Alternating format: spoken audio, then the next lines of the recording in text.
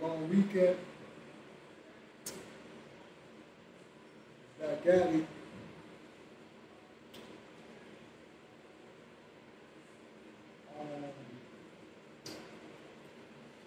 Try to hit y'all later with some training. Right now I'm in the mojo. It's hard for me to stop and make a video. Well, Red Sox are on the sink.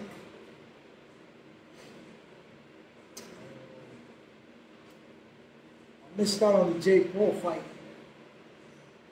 I was going to put a bet on J. Paul, but I overslept. Bad business for me because I could have won. Could have definitely turned my money over very quickly. Because I took 2 losses with the Red Sox. And in the third game, I knew they were going to get swept, so I said, well, let me kick back. When it comes to the Jake Paul dude,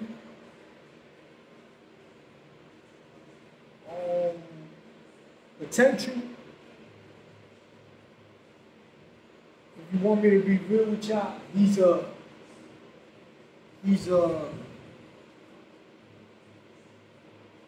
C-class fighter at this point right now, with a lot of potential.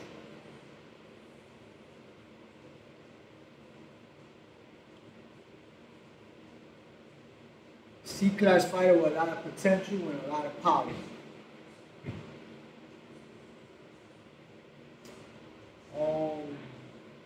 And a lot of other good things.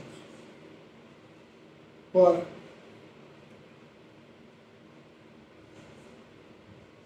was it a good experience, the guy he fought? Mike Perry, that's his name, right? I mean, yeah, it's a good experience because Mike Perry's a tough guy. He's a bare knuckle fighter. A lot of people that haven't fought bare knuckles don't know how brutal it is. And I had my scraps.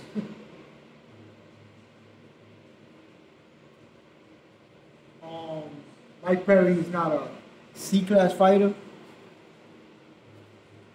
I'll take you through the steps. C-class fighter, B-class fighter, A-class fighter, world-class fighter, and pound-for-pound fighter. Feel me? So world-class fighters next to pound-for-pound fighters are still in a different group. So that if I'm putting J. Paul in a C-class fighter, it means he has a few steps to improve himself. Don't we all, right? But it was a good experience for confidence. Mike Perry's a smaller guy, tough guy. His handwork is not on a professional level, but his experience and his toughness and stuff like that, it's a good experience for Jake Paul. After a long layoff. So I think if this Jake Paul would have fought Mike Tyson, I think Mike Tyson would have stopped.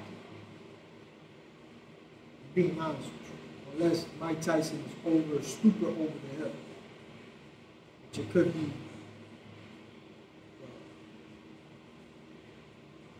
The possibility.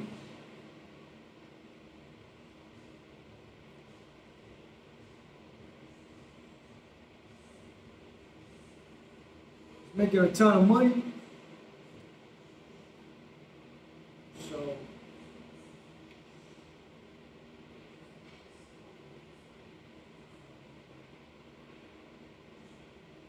continue to make it, I mean, why knock his business? You know? I'm not gonna knock it.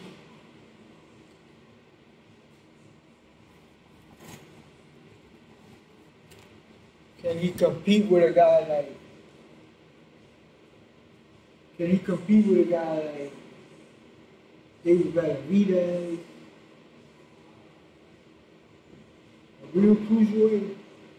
At this point, no.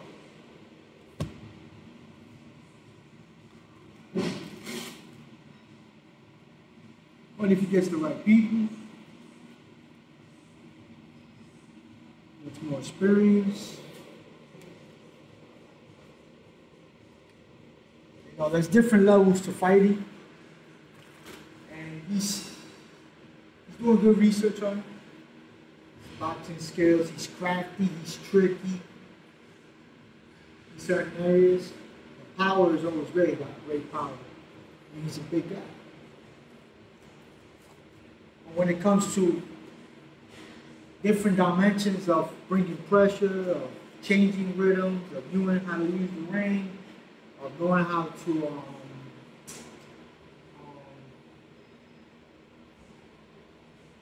use different fundamentals of his arsenal that he doesn't know how to use because he doesn't have the proper person to train him. Yeah, he's way back. That's going to take time because he's doing everything physical. Physical is not going to make you better if you're not going to do everything. How would I say this? This is very hard to explain because only the real fighters know about it.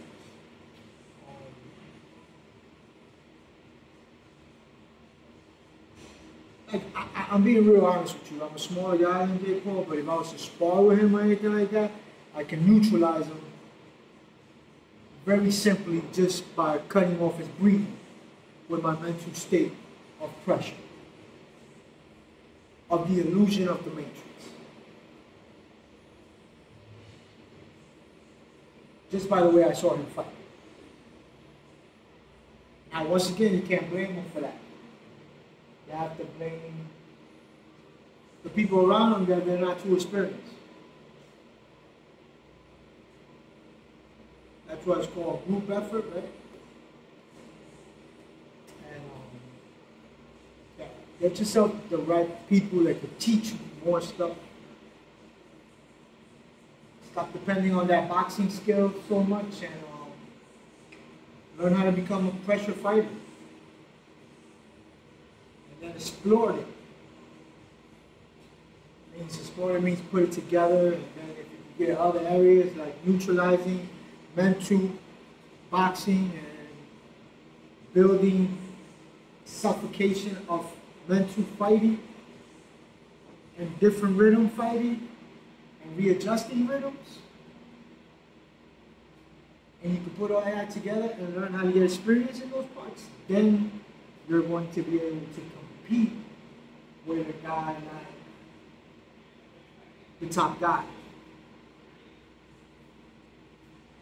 But experience and confidence is not going to get you that fighting these mediocre guys. They can make you more prepared. Let's say more, more shade, more experience of fighting, stuff like that. But they're not going to be able to get you to where you really want to get, because you're already rich, right? You want to say, oh, take everything and fight. I'm going to take everything and hire some real people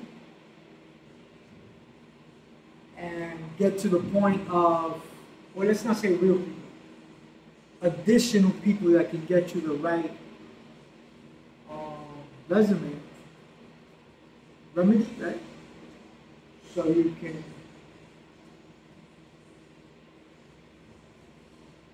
you can really win a world-class pound-for-pound fight.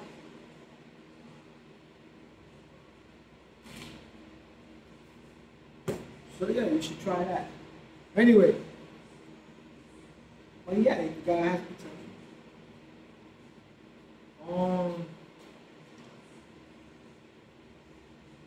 But not if he doesn't get the right help.